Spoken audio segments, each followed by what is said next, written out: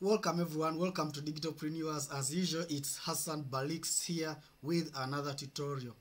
Today we are going to be looking at how to solve that error when you have when your posts are not appearing on your blog page. All right.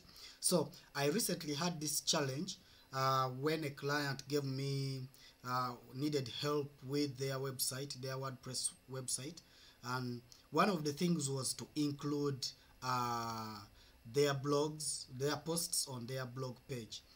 What I realized was, even when we had the posts lined up in her back end, still the blogs were not appearing on the blog page.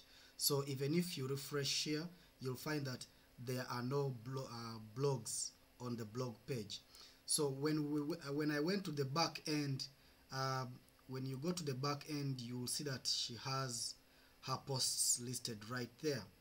So the first thing I did was to disable all the plugins, and I found that that the plugins were not to blame. All right.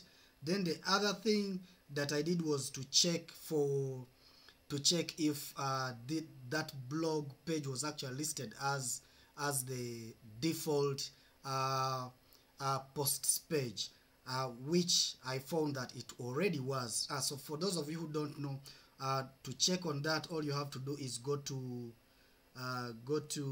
settings and then go to reading. So if you go to reading, you make sure that you've clicked your static page here, and then of course you choose your home page and then choose your blog. So this blog page was already chosen as the default posts page. All right, so that was not to blame. Then of course, then the other culprit had to be the theme. All right, so right now if you go to appearances and look at my themes, the previous design I was using this theme, so I had to test with a different theme to check if that was the culprit. So all I did was activate the Astra theme. I installed Astra and other themes just to make sure that I always have a fallback theme.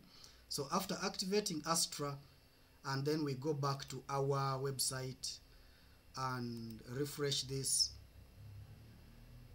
Now the posts are appearing on the blog page.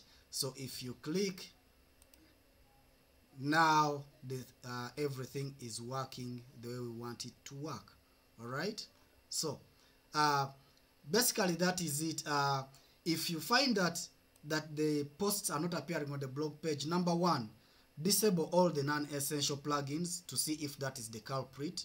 All right, if that's not the culprit, then go check that the posts page has been set as the blog page. All right, so if that's not the culprit, then try changing the theme that you are using.